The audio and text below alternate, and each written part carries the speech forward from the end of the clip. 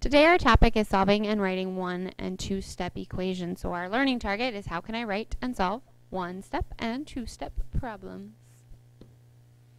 Vocabulary / review. We have isolate, which means to get the variable by itself. We want the variable to have no friends.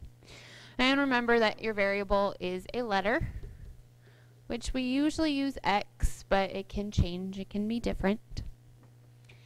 Inverse is operations that undo each other. We also call these opposites.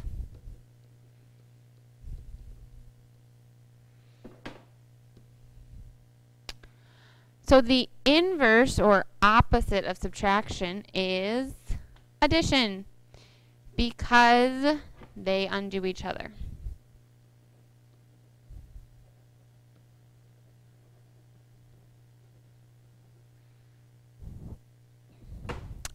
And the inverse or opposite of division is multiplication.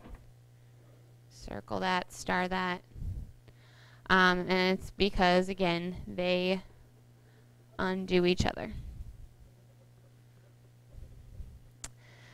Now what this means is that it just gets you back to your starting point. So if I start with the number 10 and I divide 10 by 2, we get to 5. Now the opposite of dividing by 2 is multiplying by 2. So if I take that answer and I multiply it back to 2, we get back to 10. That's starting point. So if you divide by a number and then multiply by that same number, you get yourself back to where you started. That's what undo means. Solving one-step equations. You guys should have worked on this at the end of last year, excuse me. And we just want to undo the operation. So we have to identify the operation, draw those railroad tracks. Right now we have minus 17. How do we undo minus 17? Well, we undo it with the opposite, which would be plus 17. So we add 17 to both sides. We get y equals 86 plus 17 is 103.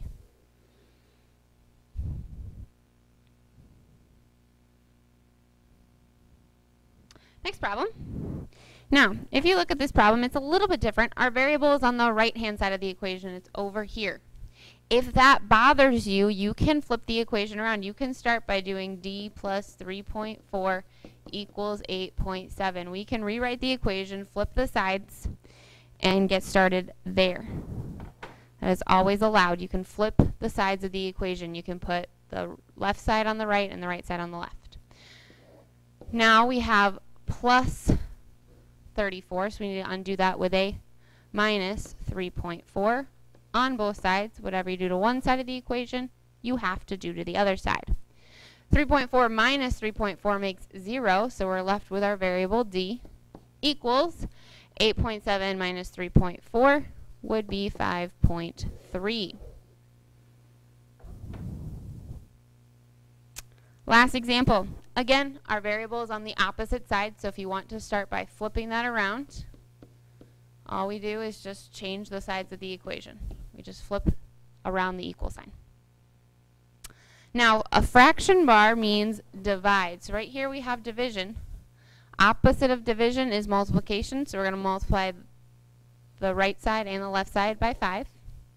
The 5's cancel out, leaving us with our variable x. And 11 times 5 is 55. So that would be our final answer.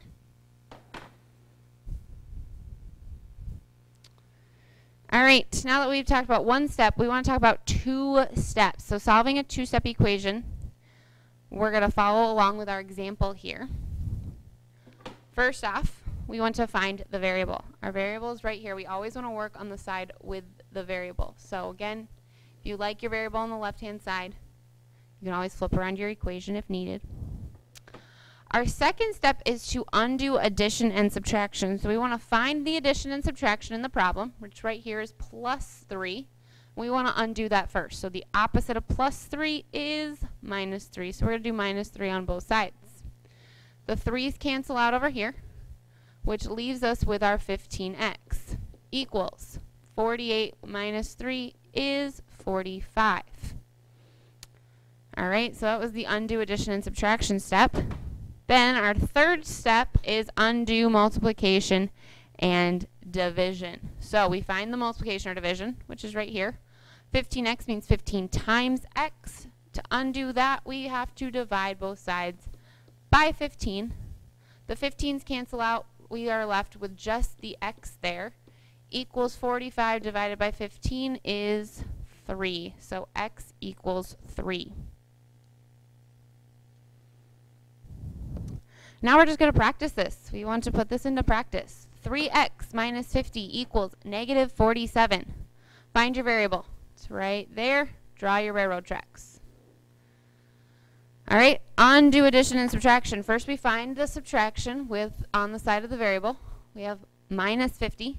Undo that minus 50 with a plus 50 on both sides. 50s cancel each other out. We bring down the 3x equals negative 47 plus 50. That is 3. This is why we talked about adding and subtracting integers last unit. If you need a calculator, please feel free to use one.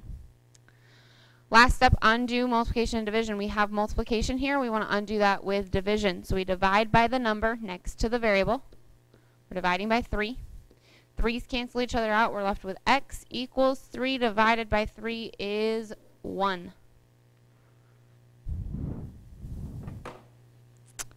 All right, next example. We have negative 6 equals t divided by 4 minus 10. Find your variable. It's right there. If you don't like it on that side of the equation, let's rewrite it. All we do is flip the sides, flip around that equal sign. Draw your railroad track. Undo addition and subtraction. We have minus 10, so we need to undo that with a plus 10 on both sides. 10s cancel each other out. We bring down the t divided by 4 equals negative 6 plus 10 is 4. Last step, undo that division with multiplication. So we're going to multiply both sides by 4. 4's cross each other off. We get t equals 4 times 4, which is 16. If you flip over to the back of your paper, you'll find the next two examples for us to do. We have 5.4 minus x equals 17.7. Now, this can be a little bit tricky, but we don't want to make it tricky. So, remember subtraction? We want to change that to adding the opposite. So we have 5.4 plus negative x. If there's never a number there, it's always a 1. So this is really negative 1x equals 17.7. Now if we think back to our previous examples, we always had the variable first and the operation second. So we always saw this piece first and this piece second. Well, based on our commutative property, we are allowed to flip-flop these two. So let's flip-flop those two. We have negative 1x plus 5.4 equals 17.7. Now that we have it in the proper order, we can solve it. So we draw our railroad tracks.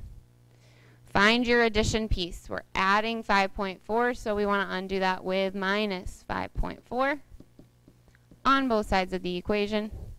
Cancel that piece out. Bring down the negative 1x equals 17.7 minus 5.4 is 12.3.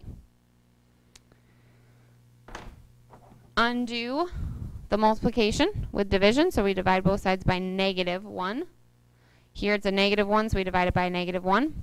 That cancels out. We're left with x equals 12.3 divided by negative 1 is going to be negative 12.3. Integer operations. All right. Next example, we have x divided by 3 minus 14.4 equals 5.9. Draw those railroad tracks. We got our variable right there. We want to undo the minus 14.4 first with a plus 14.4 on both sides. The 14.4's cancel each other out. We get x divided by 3 equals 5.9 plus 14.4 would be 20.3. Last piece, undo this division with multiplication. We're going to multiply both sides by 3. 3's cancel each other out. We have x equals 20.3 times 3, which is 60.9. Alright, now I know there are 2 more examples, but I don't want this video to be too long. So if you would like to try the challenge examples on your own and bring them back to class, if you get them right and you show all of your work, you might receive a candy prize. Alright? But no Googling it. You have to try it on your own, and you have to show all your work. That's all the notes I have for you today. Thank you for watching this video, and please subscribe to my YouTube channel.